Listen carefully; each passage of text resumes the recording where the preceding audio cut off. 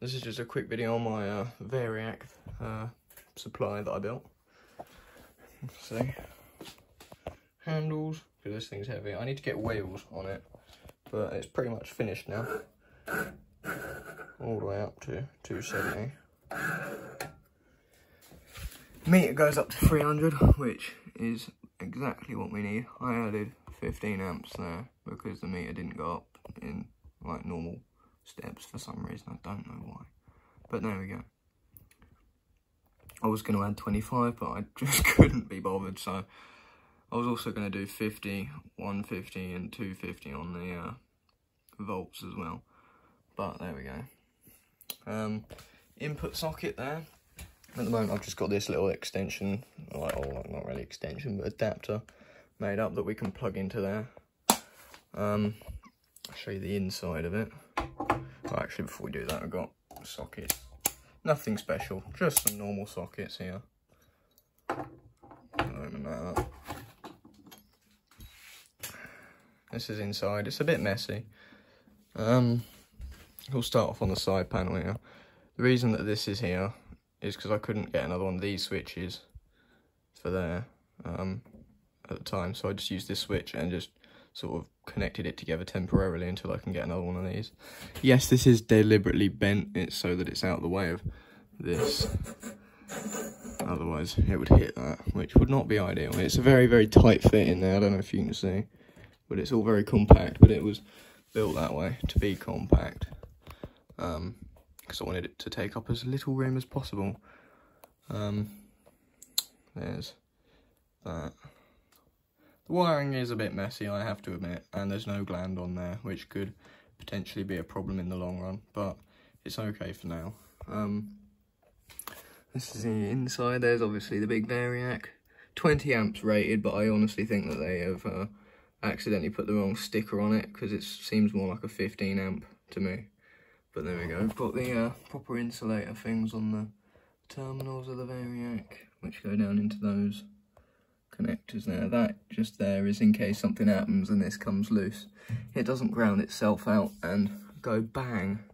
That's part of the soft start circuit, because big Variacs like this usually have, well, they do have a problem with inrush current, which will trip fuses and breakers and all kind of bad things, which we don't want. So basically, when it first powers on, this is in series with it, this little lamp here, which limits the current, and then after a few seconds, this contactor here will short this lamp out of the circuit, and then, yeah, that's just pretty much how it works. That's the output, that's the output trip, that's the input, and that's the output contactor. This is a spare for that, or if I decide I want to put a DC option, which I'm probably going to do at some point. There's plenty of room in here for a little rectifier. And there's plenty of room on the front panel for another indicator there and a DC on-off switch there. So I might do that.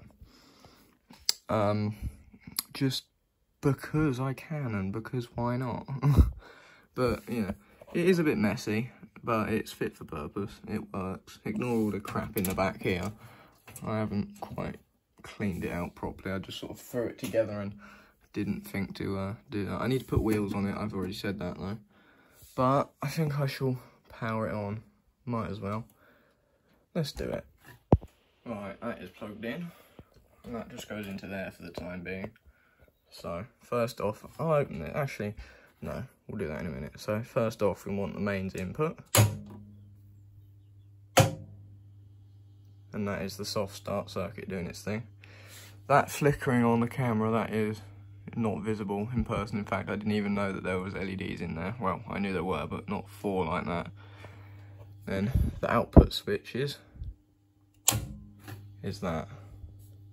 And then as we bring that up, you can see the voltmeter going.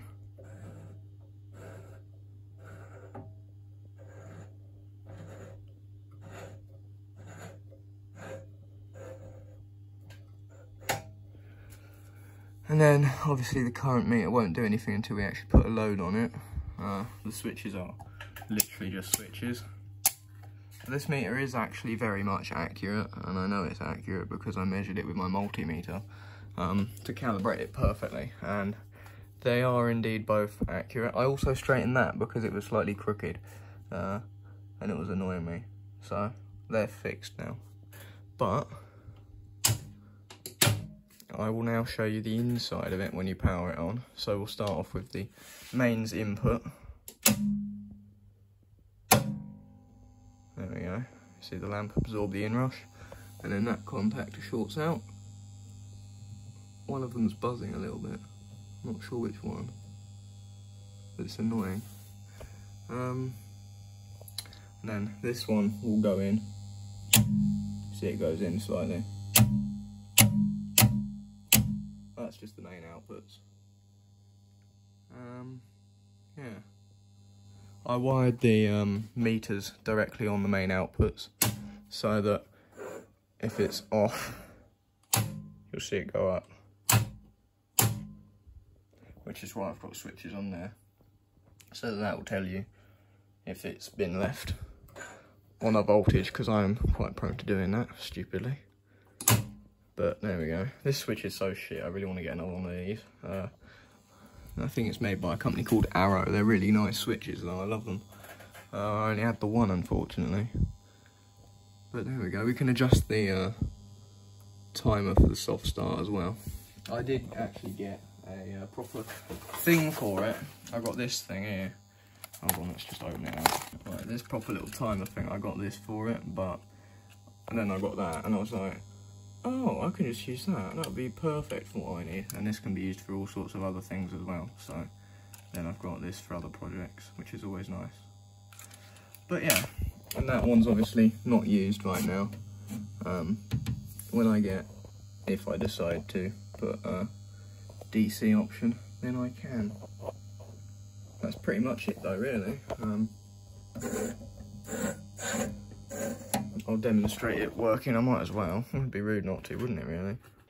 Right then, so to test it, we have 300 watt halogen lamp in here. So, power on, soft start finished, output switch, and then we start bringing it up. See it just barely glowing there. You feel the heat from it, there's an awful lot of infrared coming out of that. And once we start winding it up, what, 100 volts about there, which is exactly 100 volts on the Variac, quite bright. And then as we bring it up, 200, 240, 270, that is bright. Goodness me. Let's see if the output can take that. Of course it can.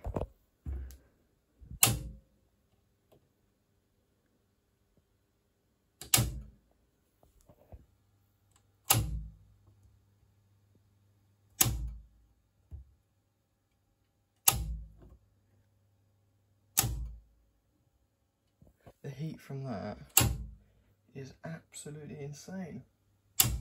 That's ridiculous, that.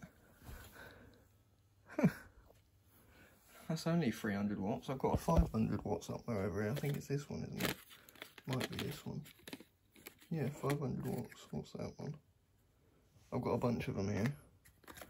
This is, oh no, this is a 300 watt. That one must be 200, I think. Oh no, this is 500 watts. Never mind. Ignore me. That was me having a brain fart. It's 500 watts in there at the moment. And the output can handle that, no problem. You can see the ammeter go up a little bit when it powers on. That is insane, the amount of heat coming off of that though. But there we go.